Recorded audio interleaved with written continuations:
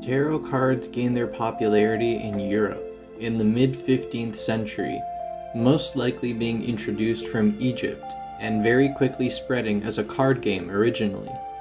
Later on, they were treated as a tool for divination and prophecy, as they are still portrayed to this day. Many people charge hundreds of dollars for readings, and in actuality it's something anyone can do. You don't need to be an expert, and it can actually be quite fun once we start using tarot as a self-reflective tool. But how exactly does that work? Let's take the 78 cards that a deck typically has. Imagine your subconscious being split into 78 aspects, or if you use inversions as well, make it 156 aspects, with positives and negatives delineated. Now imagine being surrounded by a sphere of the same amount of mirrors, each mirror being an aspect or a reflection of yourself. This doesn't mean everyone's subconscious is literally made of 78 or 156 aspects, but it implies the act of diluting your overall psyche to these 78 archetypes within the major and minor arcanas.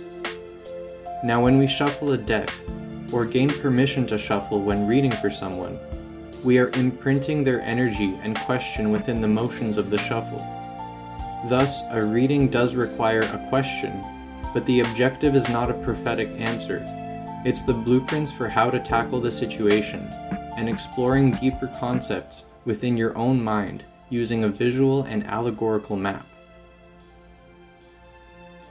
Back to the sphere of mirrors surrounding you. Imagine each mirror is turned away and not reflective. When the cards in the reading are laid out, these are the mirrors or aspects of yourself that turn to face you, each card's archetype being applied to the question in mind.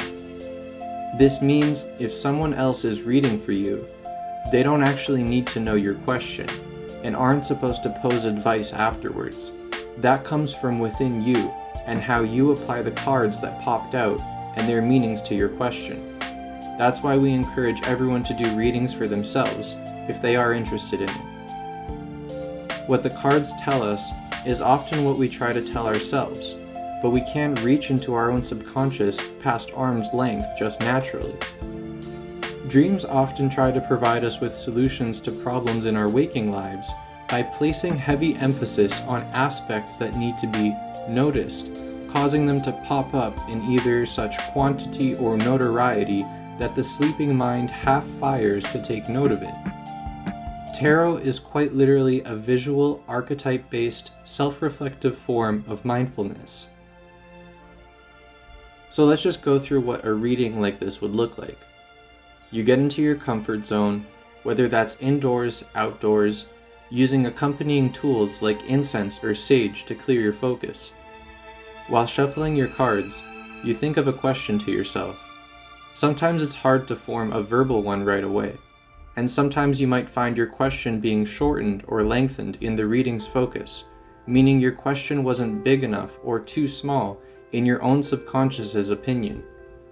There is no right way to shuffle, but the question or intention should be made up before finishing the shuffle. Laying out your cards into a spread of your choice, you uncover each as you interpret the meaning of the card and the meaning of the position. There are hundreds of spreads that have developed over the years, and really there is no right one when you think about it, as our subconscious is much greater than what dreams and tarot can reach combined. It can be diluted and interpreted upon through an infinite variety of templates, the most popular being the Celtic cross. Our subconscious is reaching out to us more than we are to it. Many methods can be used to close the distance, but ultimately we are always trying to tell ourselves something, and we ourselves are our best teachers. Each position in the layout has a designated role for the cards that end up in each of the positions in the spread. Once a card's meaning is applied to a position's meaning, both are then applied to the question in mind. The self-reflection then comes through interpreting what exactly you're trying to tell yourself.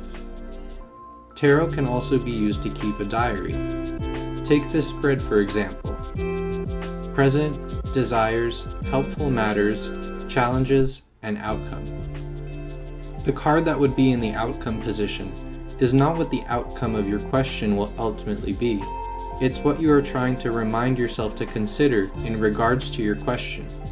It all comes from within the person and is a visual externalization of our minds, not to its potential by a long shot, but it has very beneficial applications in terms of mindfulness. Tarot can also be used in conjunction with many other systems of practice, as the universality of Tarot's infinite templates allows for cohesive interweaving of other systems, such as the 4 primal elements, astrology, Kabbalah, numerology, crystals, and even Kathara. This interweaving creates what is called correspondences, which help to additionally expand the templates that we reflect upon. For example, the minor arcana of Tarot is made of 4 suits, and this is actually where modern playing cards come from. The minor arcana of modern times is infused with the 4 elements, each being claimed by a suit. These are further infused with a variety of alternating systems.